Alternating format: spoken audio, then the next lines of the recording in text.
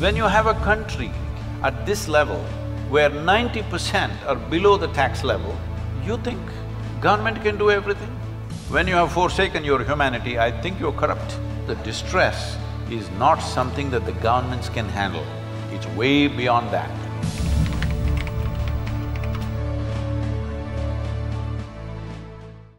The first question is from Vikram from Delhi. Vikram says, well, this is about the Cauvery calling. Shouldn't this be the government's job? Why should I pay 42 rupees when I already pay taxes? I don't even live near Chennai. See, this happened. Shankaran Pillai checked into a Chennai hotel. At 11:30 in the night, he called the reception and screamed, "I'm trapped in this room. Somebody help me, what is this?" The receptionist asked, "What do you mean trapped? It's your room, right?" He said, "Yeah." "What do you mean trapped?" "Well, I see 3 doors. If I open one, it's a bathroom, if I open the other, it's a closet, and the third one says, 'Do not disturb.' I'm trapped." That is the clap I heard just now. That's a trap. This is a democratic nation. This means this is our country. I put my vote, I don't know if Vikram put his vote or not. Probably on that day he was on a picnic. Or maybe he put. I put my vote, you do it.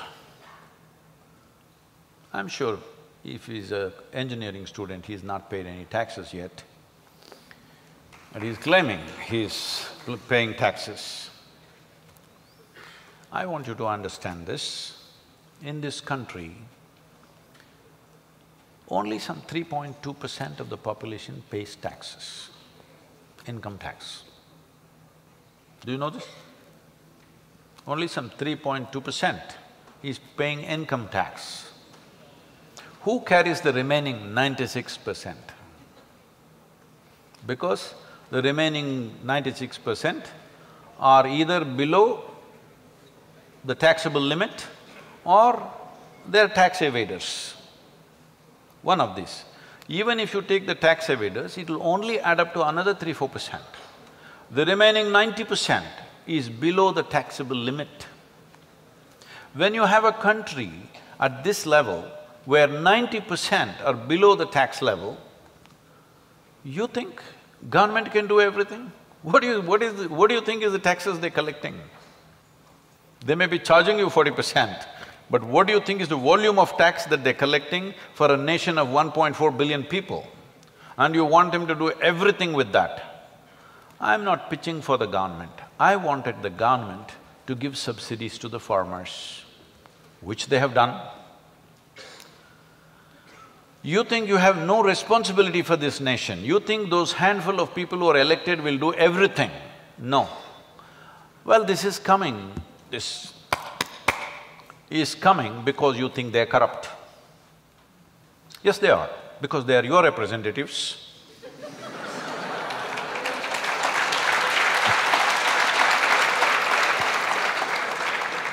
When I'm telling you over 300,000 farmers have committed suicide, when you say, "Let somebody else do it," I think you're corrupt. Hello? When you have forsaken your humanity, I think you're corrupt. Corruption is not just accepting a bribe. You have forsaken your humanity, you are corrupt. The greatest problem right now in the country is lack of integrity. Not just among politicians, not just among people who hold office, general citizenry is corrupt. If citizenry was not corrupt, it would be very difficult for the politician to be corrupt because he was just one of you day before yesterday. Only now he got elected.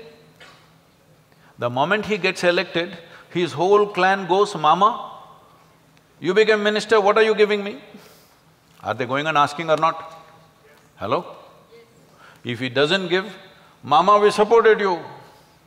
Why are you not supporting our family?" Are they asking or no? So corruption is not in one place, it is across the nation.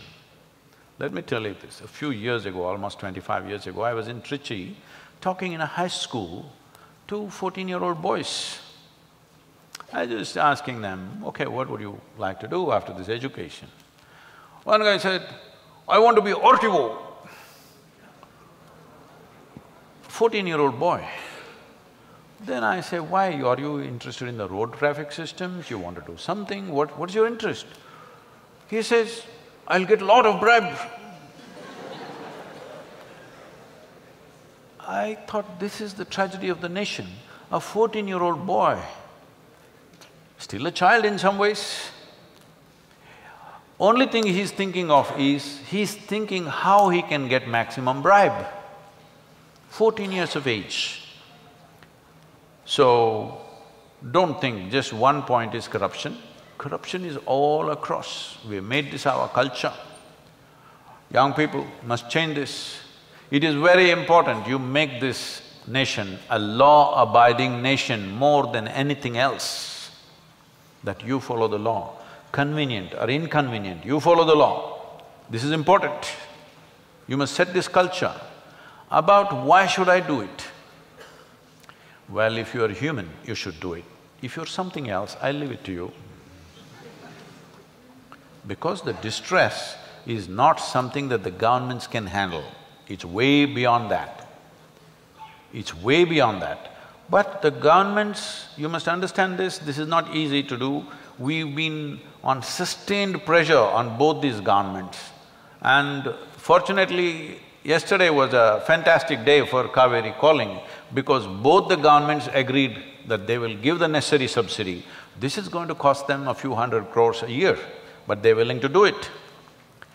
You thinking, why should I give 40 rupees or 42 rupees? Don't give. If you have that kind of a stone for a heart, don't do it. It's not necessary. We will do it. We will do it. So many other human beings still alive in this country and in the world. People are contributing, not just from India, from across the world. People are contributing because there is still humanity in the world. Nadi Rashtrasya Maha